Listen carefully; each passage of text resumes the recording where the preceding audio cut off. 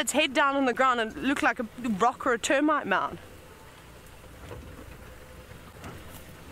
Pop our nose off road here. Hello. Yes. We're having a hyena day today. Yes, it is eating something. Now I need to figure out what it's eating. You can just stop just here.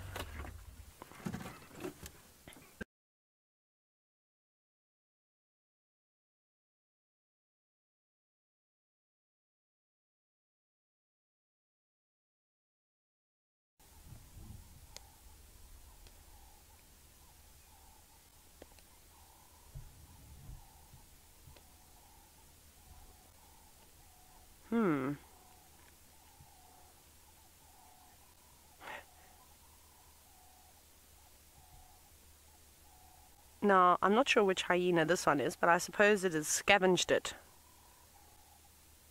from what was left of that wildebeest carcass. Though I wonder if it wasn't the hyenas that, like Ali said, that killed that wildebeest. It wouldn't surprise me. Hyenas are unbelievably good hunters. See how cautious it's being. I did also hear a noise, and I think it could have just been a bird squeaking that got that hyena's attention. So we might actually pop back up onto quarantine on our way around and actually go have a little quick look. Maybe there are some hyenas that are now scavenging on that carcass, maybe some raptors. Who knows? We'll have to have a look. Any word as to which hyena is this, Megan? Is Crystal confirmed just yet? We're seeing so many. It's cool to see so many hyenas, and hopefully they'll go back to the den a little bit later. Taxon said he popped past the hyena den. He said there's no one was home, but I'm definitely going to be following up on that at some point. It'll be quite nice.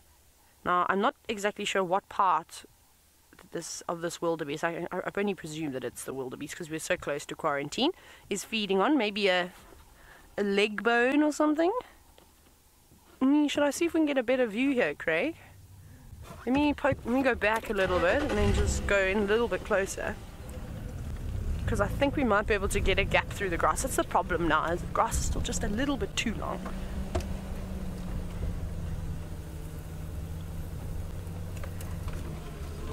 I think if I keep going, yeah, there's a gap there.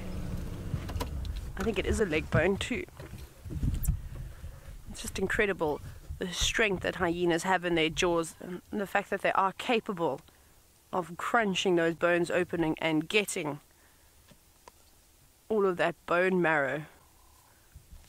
Though it looks like it's got quite a big stomach, this hyena, so I reckon that it had been feeding on more than just the odd bones here and there. See that? Nice and fat. You don't often see very, very thin adult hyenas. Well, there we go. Now we can see what it's got.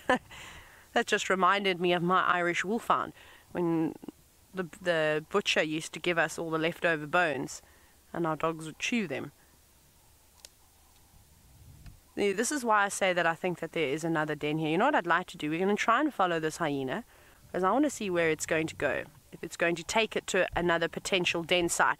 We've been saying that we think they're using another den around here. Right, before the lions disappear, let's go across to Ali and have one last look at those beautiful boys.